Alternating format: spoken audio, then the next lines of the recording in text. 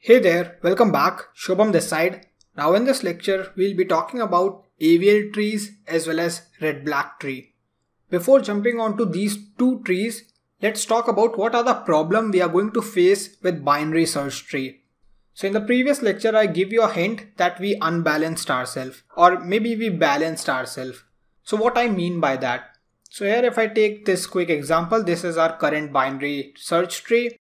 And here maybe I need to insert 85. What I'm going to do is I'm going to add at here at the right of my 75. Here I'm going to add 85. Now maybe I'm going to add a new element, suppose 90. So what I'm going to do is I'm going to add a new node and attach it here. So I'm taking a basic example. So if this is going to be followed, I'm going to just make my tree unbalanced. If I count my current height here, it is going to be 1, 2 and 3. And if I count my height here, it is going to be 1.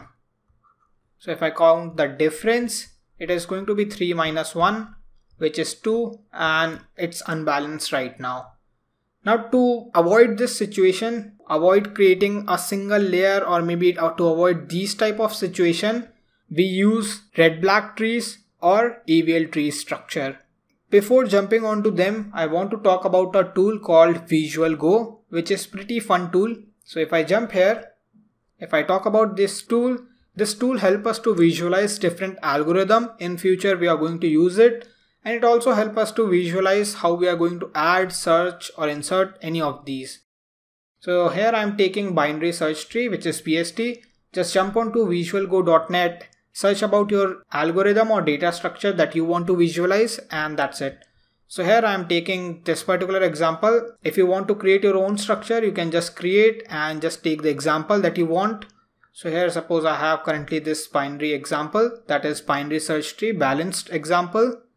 And here if I need to perform anything like search, maybe I need to perform search for 72. If I do go, it is going to represent how things are going to follow. That's it. That's how we are going to reach 72.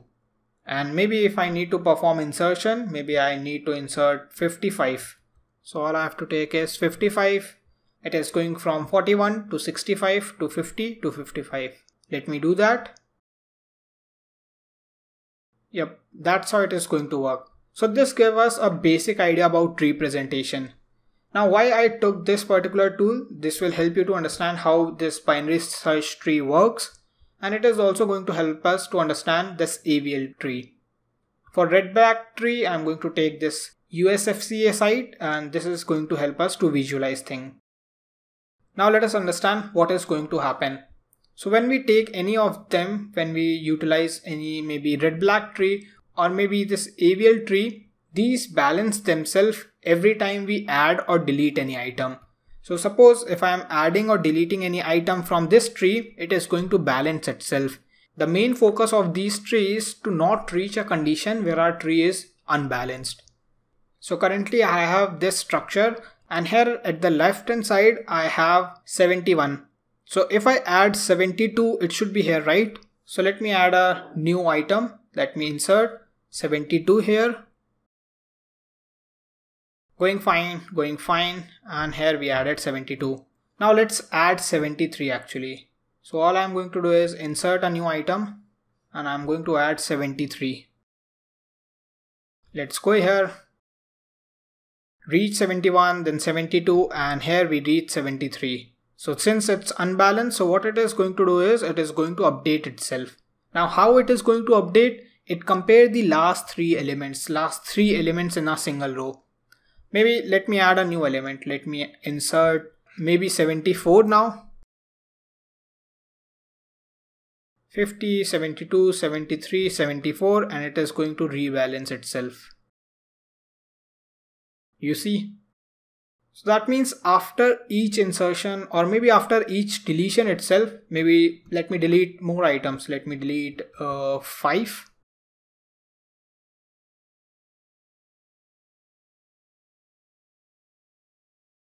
Let me now delete 4. Since currently it's balanced, so it is not doing anything, but once we delete this 7, it is going to be unbalanced. Let me delete this 7. Now here you see how it is going to balance itself. So it's one of the structure in which we are following the condition of binary search tree as well as we are keeping it balanced. So you have to understand it is going to help us to self-balance itself. Now let me talk about this red-black tree. So here suppose I take our own structure, that is this one. At this point of time what we did is while insertion we just followed everything with our binary search tree. Now here we have 19, so we just add it here. Then we have 57, that's it. Then we have 15, so what we are going to do is we are going to add it here. Then we have 9 and then we have 11. So we followed everything sequentially. First we have 19, we created it as a root node. Then 57 we added its right. Then 15 which was left. Then 9 which was left because 9 is less than 15. Then 11. So 11 is greater than 9, we added it here. Now if I follow the same structure, so what I am going to do is first I am going to add my root node which is 9. Let me insert it. That's fine. Now let me add my 57. So if I insert it here, that's it. That's working fine. Now let me add my next which is 15. I'm going to insert it here. Yep, everything is balanced. Now let's make this unbalanced. So what I'm going to do is I'm going to add 9. It is still going to remain balanced. But what if now I add 11? So if I add 11 here,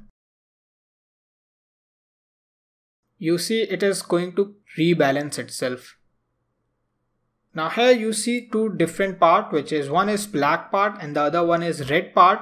And that's how the things work here. The black part and the red part is going to play an important role. So I'm going to add some resource that will help you to read about them. You don't have to implement them right now. It is not recommended for beginners to just jump onto these examples because we are already into complexities, we are already into state, we are talking about different structure every now and then. And this is actually a solution to a problem for binary search tree. So I will be adding some resource that will help you to understand this red-black tree as well as AVL tree. And these are used to just self-balance our structure when we are working with BST. I hope this lecture was helpful. Now you got basic idea about this AVL tree and red-black tree.